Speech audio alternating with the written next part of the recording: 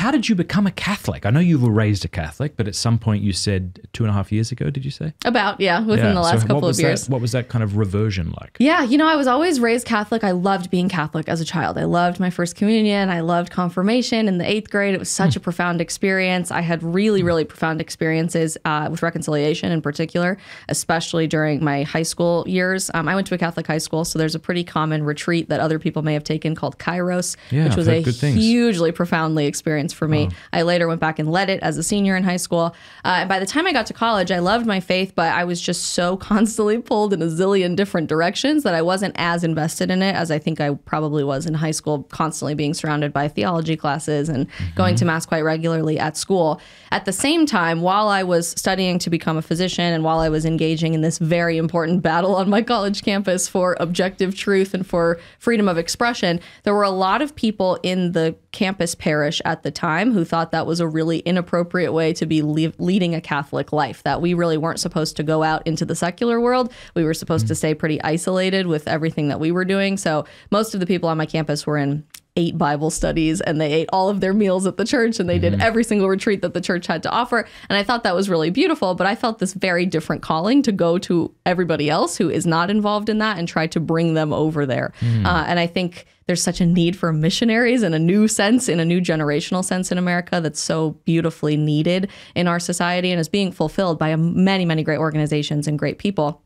And I especially felt the need to do that online, which a lot of people think is crazy, but this is where culture is today. Our public square today in society isn't a street corner. It's certainly not going to your parish every single weekend, especially since a post-COVID world where that's been incredibly wiped away. It's reaching people where they're at, and they just so happen to be on Instagram and TikTok. I personally started exploring some Protestant denominations because of that, because I'd been told so many times I was a bad Catholic if I wasn't going every single day to daily mass because I had to study for a class, or if I was engaging in political stuff on my campus, I shouldn't be engaging in anything related to politics. I should only be engaging in the stuff happening in the parish.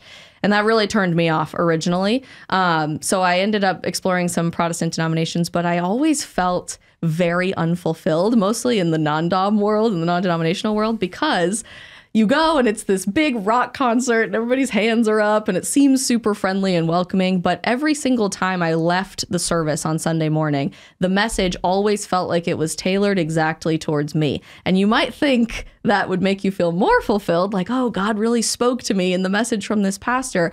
But I started to realize over time they were just keeping messages intentionally quite vague and trying to tie them to the biggest thing in pop culture so that every single person sitting in that audience walked away feeling like, that was directed exactly towards me. That's so incredible. How would the pastor know that? And it really just equally applied to everybody. There was also this fundamental difference, I think, in the Protestant world that I was discovering, that church was about you. Like, you were the main character. You showed up and there was free coffee waiting for you. You showed up and there were donuts in the lobby waiting for you. You were supposed to text the pastor with this short, cute message to make sure that they were always telling you, oh, here's a thing to pray about today or whatever. And that seems really nice at the outset, but when you realize you're singing secular music, you're singing like pop music so that it sticks more in your brain with every passing day, you're hearing these intentionally vague messages, and you're essentially going to a rock concert because that's what we do in culture. The Protestant church in America today has become quite Americanized, based on your assessment earlier, by catering everything towards culture and not the other way around. And I felt myself longing for the roots of my own faith and how I was raised in the Catholic Church, but also the history and the story of us as Christians, that it's not about us, it's about God. And I love that about the Mass. You show up and it's not about you. You're not picking the readings that day. You're not choosing what songs are sung by the choir. You're there to embrace the Eucharist. You are there to worship the God of all gods. You are there to be there to soak in everything that was established 2,000 years ago, not for you, but because of our love for God. And that reversal of who is the main character, who is this really supposed to be about, really helped me fall back in love with my faith. So were you growing in friendship with these other non-denominational folks, and how did they take it when you decided to go back to the Catholic Church? I was, yeah. So this carried on for several years after I graduated from college. I think COVID also played a huge role I was living in Arizona at the time, and not a single parish was really offering the same experience in Mass. And so I didn't really want to go because you couldn't touch anybody and you couldn't really get the Eucharist the same way. And you had to wear a mask the whole time. And it just felt very strange and not at all the faith that I was raised in. So it was a lot easier to just watch YouTube videos of church on your couch on Sunday morning, right? And of course, the dog is barking and you're making your coffee and you're scrolling through Instagram the whole time. So it's not really the immersive experience it's supposed to be. But ended up doing that a lot through COVID with some of my friends. And I actually was incredibly fortunate last September to take my first trip to the Holy Land. So I visited Israel. Is it as wonderful as people say? People are always shocked. I've never been. Far more wonderful. Okay. Far more wonderful. Frankly, I would move there tomorrow. Like it changed my entire perception of my faith. And we can get into all of that for sure. But I took my first trip there in September. I ended up going back 8 weeks later to film a documentary about the city of Jerusalem. But like you say, this American version of Protestant Christianity doesn't really exist anywhere else. I've been incredibly fortunate to travel all over the world. I've been to 20 countries. I'm going to New Zealand in a couple of weeks, so that's exciting. I'm going to Australia in a couple of weeks. There you go. We'll be neighbors again down there. But everywhere that I visited, obviously, one of the most beautiful things about our faith is the universality of it, with Catholic meaning universal. And I try to go to Mass in every single other country that I can go to, because even if you don't speak German or whatever language they're speaking in the country that you're in, you'll know what's happening in the service. I think that's so beautiful. So I decided I want to go to Mass while we're here in Israel. This is the Holy Land. Everywhere I'm looking, there's Catholic churches where Jesus was born. There's a Catholic church where Mary was born. There's a Catholic church on the Mount of the Beatitudes. And when we were in Jerusalem, I looked up and there was a service open for everybody at the Church of the Holy Sepulchre, which is the pinnacle of our faith as all Christians. It's where Jesus was crucified, where he was buried in the tomb, and where he was resurrected from the dead. And you walk into this church, having been to the Vatican, very profound experience. I love Rome. But there's this spiritual depth of this solemnness, and honestly, you just feel connected in this like straight line of history for 2,000 years. The moment you walk through the front door of the Church of the Holy Sepulchre, there is a stone on the ground that people are kneeling down to pray over, and that's the stone where Jesus's body was laid to be prepared for burial. You go upstairs and you can touch the rock of Golgotha with your own hands, and just like having this sensory experience of where this all happened, echoed throughout all of the Holy Land, of course, sailing on the Sea of Galilee and going to Nazareth and experiencing these things to touch, to smell, to see, brought my faith to life in a way that I never expected was even possible. You read about all these things in your Bible, and it's amazing and it's beautiful and you love seeing it, but it's a totally different experience to be on a boat on the Sea of Galilee and have your tour guide say, okay, I'm putting my hand out right here and I'm putting my hand out right here. 70% of the Gospels happened between my hands, and your brain just like explodes because it's 10 miles long. How is that even possible? You think of the Holy Land as this massive outer worldly experience, but it's really all a very small area that's real. It's colorful, it's joyful, and everywhere you go, there are Catholic churches everywhere. So I was on this trip with Turning Point USA. And most of the people on the trip were Protestant Christians. Many were Jews, and me and a handful of others, 2 or 3 other people, were Catholic. And I kept noticing everywhere we went, there's a Catholic church, there's a Catholic church, there's a Catholic church, which I expected. No but a Southern lot of Baptist people, churches? shocking, I know, no Southern Baptist rock concerts happening in Israel. A lot of people were turned off by that. They were frustrated by that. And it got the gears turning, the fact that it was a Catholic church and not a non-denominational, everybody is welcome in our faith, but they don't necessarily see it that way.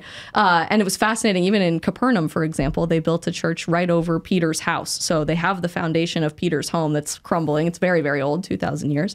And they've built this church over it that looks kind of like a spaceship because they've had to preserve the original ruins where the floor is glass and you can look through. And the whole time we were in Capernaum, I'm sobbing my eyes out. There's a beautiful statue of Peter right on the shore of the Sea of Galilee that says, "Upon this rock I will build my church." This profound, tangible experience that you are touching. And most of the people on my trip rolled their eyes and they're like, okay, can we get back in the bus now? Like, this means nothing to me. And that broke my heart, because how could that mean nothing to you? Where Jesus called his first apostles, where Jesus invited his ministry to start, where the head of the church, the very first head of the church, lived, where his mother was healed by Christ himself. That means nothing to you? That's incredibly shocking to me. By the time we got to Jerusalem, decided to go to Mass at the Church of the Holy Sepulchre at 6 or 7 in the morning, and brought along my fiance, who at the time had no interest in joining the Catholic Church. He was very vehemently against this idea, and our other Catholic friends. It was all in Latin. It was very beautiful, literally touching the empty tomb of Jesus. And to receive the Eucharist there, to sing in Latin there, to have this experience with people from all over the world who did not speak the same languages, had nothing in common except for the beauty of our faith, was easily the most profoundly moving Mass that I've ever been to. After that, my fiance really started asking a lot of questions. And he said, you know, I didn't see one Protestant church, with the exception of one, the whole time that we were in the Holy Land. So that's getting me to ask a few different questions here. And that Mass was really beautiful because it wasn't about me. I had no idea what was going on. I don't speak Latin. I don't really know the liturgy of the church. I don't really understand how this works quite yet, but I've never felt that much of a strong presence of God in my life whenever I've gone to church, except in that experience. Our friend who was baptized Catholic but hadn't been confirmed yet also started asking a lot of the same questions. And it prompted me to have to do a whole bunch of research because he had questions for things that I'd never been asked to defend before. Well, don't you worship Mary? And how is it not cannibalism when you eat the Eucharist? And I don't understand how the saints work. And what the heck is purgatory? And so I ordered probably $1,000 worth of books right after we got back from Israel the first time. I'm still working my way through them. But the more questions that he's had, the more questions I've had. And This is your friend or your fiance? My fiance, yeah. Okay, both. It's both, really. But I'm now serving as my fiance's sponsor through RCIA. Oh, so wonderful. I even have more questions about all of this. And on our very first day of his class, our amazing deacon teaching the course reminded us of a St. Augustine quote, and I'm paraphrasing here, but the more faith I have, the more questions I have, and the more my questions are answered, the more faith I have. And it's this constant cycle of the intellectual side of Christianity that I think we've become really numb to in the West, in America. There is no intellect when you walk into a non-denominational church service. It's, okay, everybody, let's talk about this trending movie in movie theaters and how it might tie back to one quote of scripture, and then we'll play you a rock song, and then there's some free coffee, and everybody leave. I'm not disagreeing with you, but I do want to push back because we have Protestants who are listening, and I know that there's a lot of Protestants who are very intellectually engaged and who go to churches that certainly don't just do wishy-washy feeling things. In my experience, it was very superficial. It was very surface level. It was very emotionally driven. There wasn't a whole lot going on intellectually. And I have many, many very well-educated Protestant friends and love having great spiritual debates with them. But I wanted something more. I wanted the fullness of our faith. I wanted all of these deep questions to be answered for myself and so that I could help other people answer those questions. And it's just been the most beautiful journey, falling back in love with how I was raised. When I was exploring some other denominations, my dad said, Catholicism is the religion that you were raised with. It's how we raised you very intentionally, and I hope that you'll come back to this. But more so, I hope that you'll come back to this because it's our heritage as Christians. And ultimately, that's the story of who we've been for the last 2,000 years. To be connected to the earliest church, to be connected to Christ himself, is to embrace our heritage that way. I want to tell you about a course that I have created for men to overcome pornography. It is called strive21.com/Matt. You go there right now, or if you text STRIVE to 66866, we'll send you the link. It's 100% free, and it's a course I've created to help men, to give them the tools to overcome pornography. Usually men know that porn is wrong. They don't need me or you to convince them that it's wrong. What they need is a battle plan to get out. And so I've distilled all that I've learned over the last 15 or so years as I've been talking and writing on this topic into this one course. Think of it as if you and I could have a coffee over the next 21 days and I would kind of guide you along this journey. That's basically what this is. It's incredibly well produced. We had a whole camera crew come and film this. And I think it'll be a real help to you. And it's also not an isolated course that you go through on your own, because literally tens of thousands of men have now gone through this course.